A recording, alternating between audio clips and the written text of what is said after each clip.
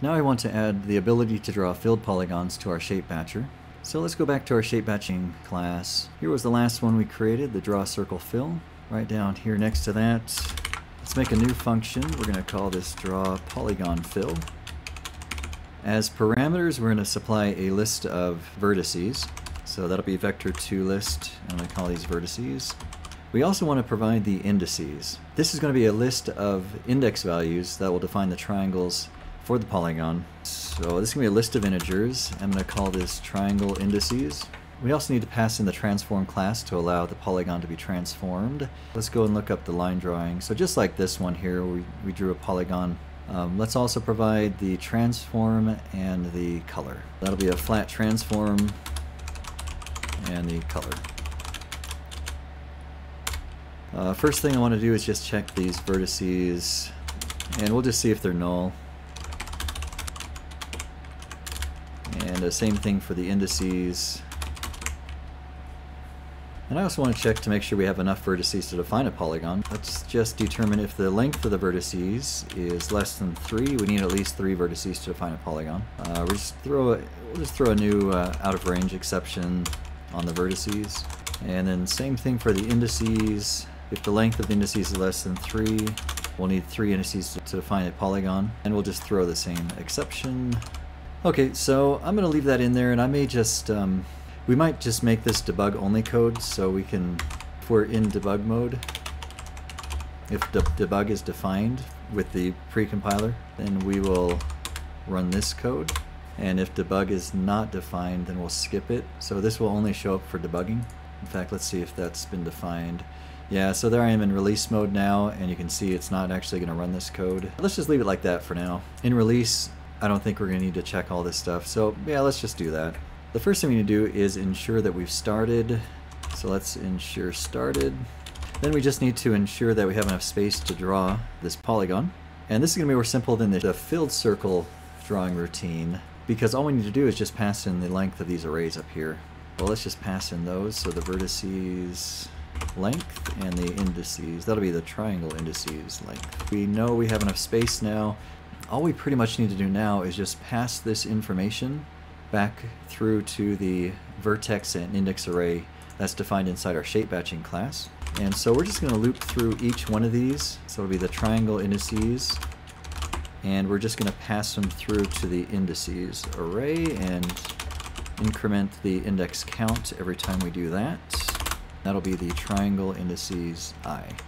Actually, one more thing to do here. So just like we added the vertex count to each of the indices for the triangles, we need to do the same thing here. Let's add in the vertex count. Okay, that'll be good for the indices. Now let's pass through the vertices.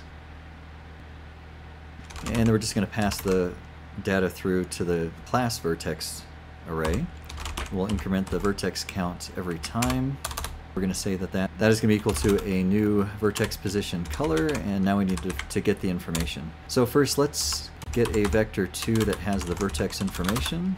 That'll just come from the argument, the array that we passed in. So we'll get the item that we're currently at. Let's go ahead and apply the transform to that data. Once we have the vertex, we will apply the transform function. The position will be the vertex, and the transform will be the one we passed in as the argument. So now we have the transformed vertex. We can pass it on over to our vertex position color. We need to define a vertex 3.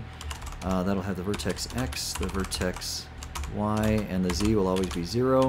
The color will just be the color we passed in up here. Once we have done that, let's increment the shape counter to let the batcher know that we have another shape. I think that should be it to draw a filled polygon. And since we're not actually doing the triangulation here or here, it actually is a little bit more simple than this one up here, because we have to do all the calculations for the circle up here and then the triangulation. Down here we're actually pre-computing the triangle indices and then just sending them in, and we're just basically just passing them on through to the actual vertex and index arrays that will be used for rendering. Here's where we were before. So we're in our game class now, and to test this out, I want to take this polygon that we're rotating right here, and I want to change this to a filled polygon shape. Back in our game class, here's our draw polygon. I want to make this a draw polygon fill. We actually now need the triangle index information, so let's go ahead and create that up here. Here's our vertices. We're going to make the triangle indices now. Down here we'll define that right next to this one. That should have a this. Let me put that in here real quick. The indices, the triangle indices, will be a new integer array, and the number of indices is going to be the triangle count times 3. The triangle count is going to be the number of sides minus 2. Let's go ahead and figure out the triangle count here. We'll just do a triangle count. The number of sides is the same as the number of vertices, so we can just say the vertices length minus 2, and then we'll just do the triangle count times 3. I'm just going to manually start inputting all the triangle indices here. So let's do triangle indices 0. That is just going to be 0.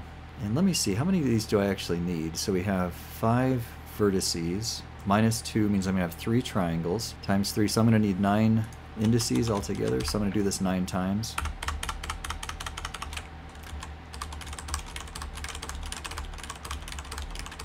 And let's go back to our picture that we drew here. Here's the actual ship we're drawing. The triangles are going to look something like this.